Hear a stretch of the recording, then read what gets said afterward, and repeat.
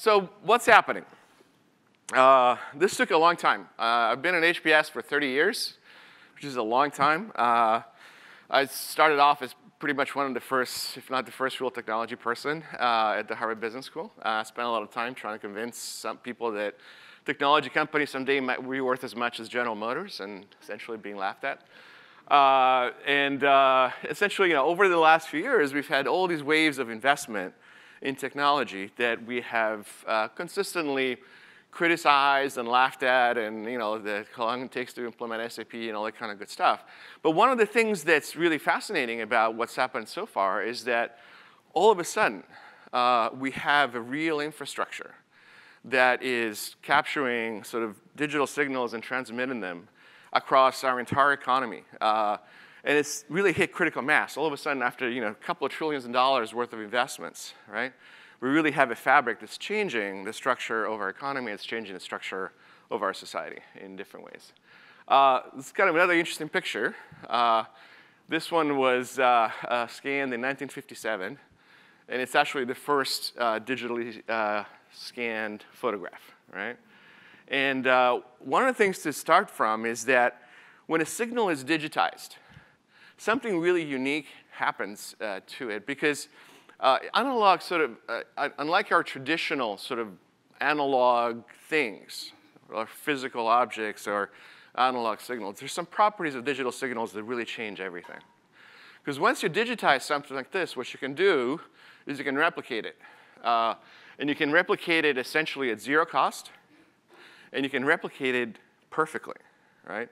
So you can have a website in Boston and have exactly the same web page rendered in Bangalore, and it looks exactly the same, and it's an exact replica one with the other.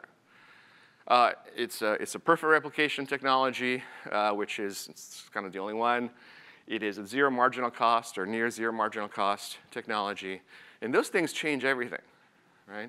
Because all of a sudden we go from a position where everything has to be in some ways uniquely crafted, manufactured, and you service to something that can be replicated and connected and transmitted into networks that go around the world and provide all kinds of new opportunities for business, for economics, and for social interaction and political interaction increasingly, as we're seeing as well.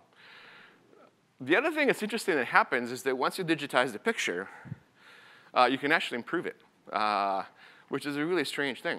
When we think about sort of all of a sudden you stick it through a sort of, basically a neural net machine learning algorithm, it's well trained, you can take the picture and give it more life. You can actually improve things with digital technology, which is an unusual thing, right? When we all think about organizational learning, learning organizations, right? We don't usually think of them as a bunch of algorithms, right? But when you shop on Amazon, the Amazon algorithms that's out there setting price and doing various things learns constantly, serves up new pictures, new figures in real time. In some ways, it's a new kind of neural learning organization, right? So digital technology can connect things at zero marginal cost, can transmit things essentially free of cost, can improve over time.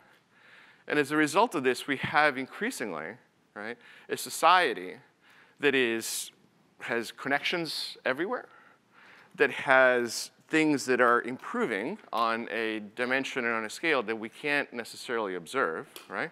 There's all this stuff going on behind the surface that we can't really see, that is changing the way that our society and our economy works in a profound way. The economy, and we'll unpack this, is gradually evolving into this massive network of things, where traditionally we've had these concepts that have enabled all of us to drive strategies and implementations. This thing's called industries, right? And the consulting profession is based on industry analysis, right? Michael Porter, 5 Forces, all that kind of great stuff. When the economy begins to look more and more like a network, right? Where the competition can come at you from any kind of direction from before. Very different looking organizations competing for the same user, for the same customer, for the same value. You have a fundamentally different kind of setting and a fundamentally different kind of challenge.